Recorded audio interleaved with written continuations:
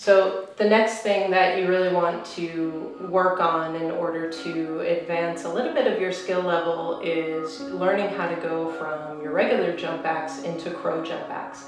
So if you have your push-ups, if you have the pike push-ups, if you can jump back accordion style, and maybe you're even working a little bit on jumping back lever style, the next thing is crow. Crow is a really good place to work on your jump back because you are not able to use your feet. Your feet are off the floor, so you can't actually jump. All that you have is really the relationship between your shoulders and your hips. So it's a really interesting place to work on it. And the first way that you would do it is again with the accordion style jump, where your head moves forward, your feet move backwards, and your hips drop in the middle last. So it looks like this.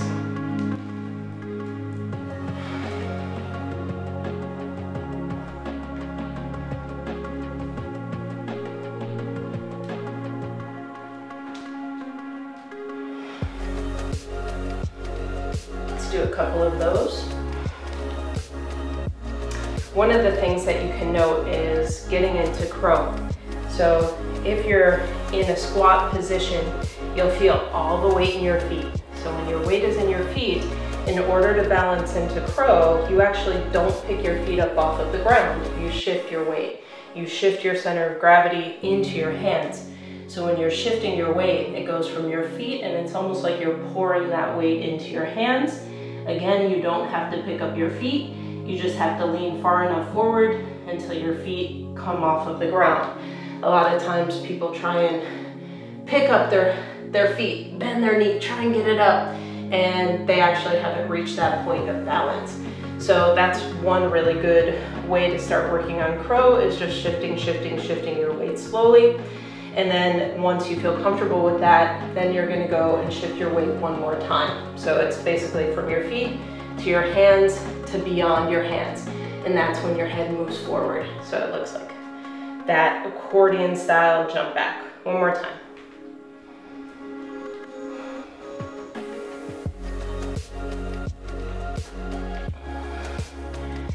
One of the things that I think about when I'm jumping from crow backwards is I'm actually never thinking backwards. I'm always thinking forwards. I move forward, I look forward, I'm seeing forward, I'm feeling the weight in my hands, and my legs and my feet are just becoming lighter and lighter and lighter. So again.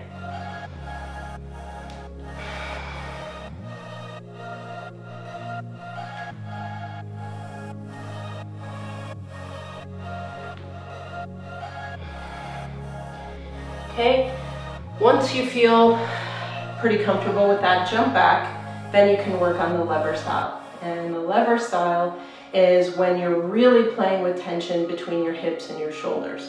In order to get your legs lighter off your hands, in order to eventually be able to press into a handstand, or just get a little bit of lightness or strength or grace in the movement, you want to push your hip forward in order to make your legs lighter.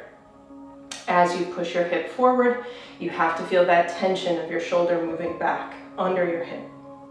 Looks like this.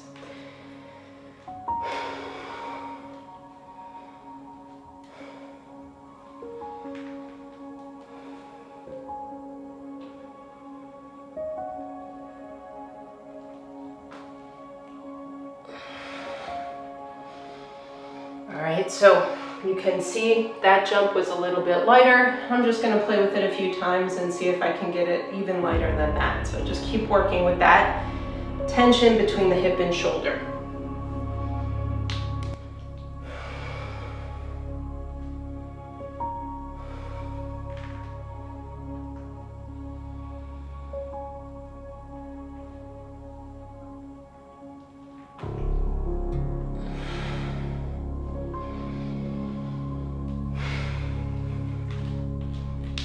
One more time.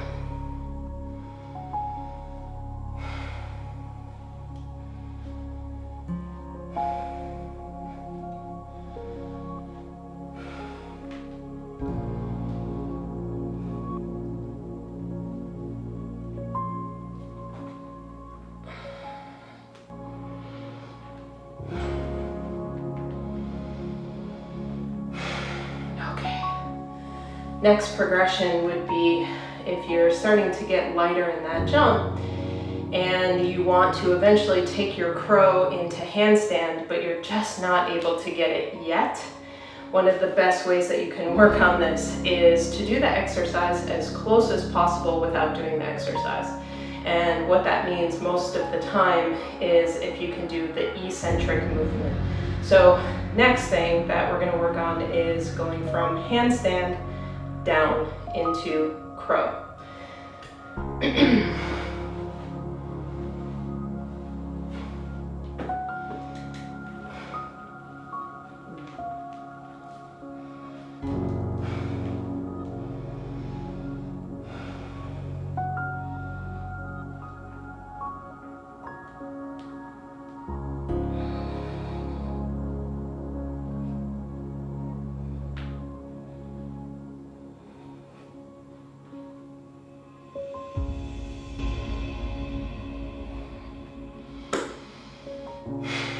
Do this a couple times.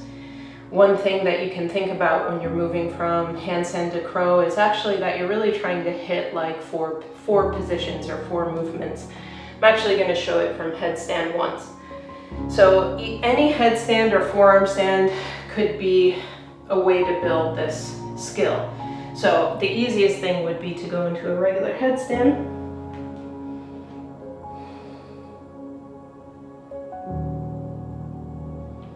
This would be position number 1. Position number 2 would be what I call a loose tuck, where you're bending your knees, but you're not pressing your thighs against your belly or your chest.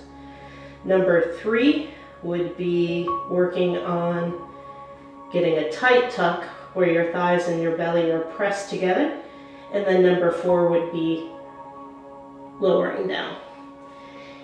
Obviously a little bit claustrophobic in headstand, but it really helps you feel exactly what your legs and your hips are meant to do.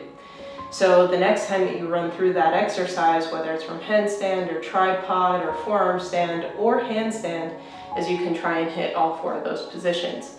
If you can't get one, then you know what you need to work on. So let's try it again.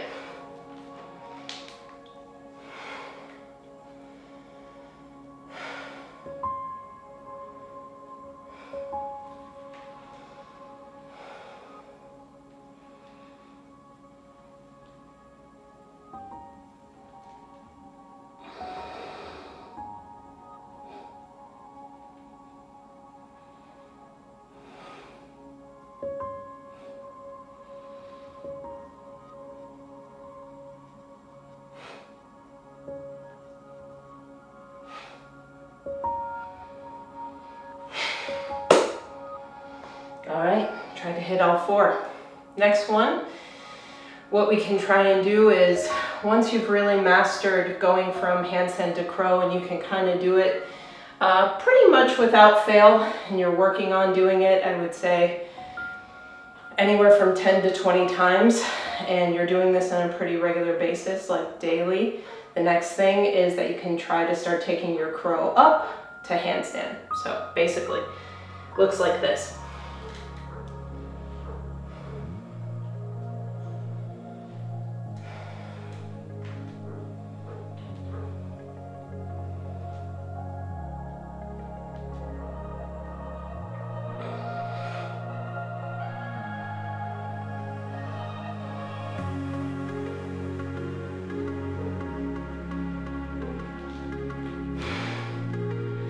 Let's do it a couple more times, but basically what you can see is that I'm moving through my tuck.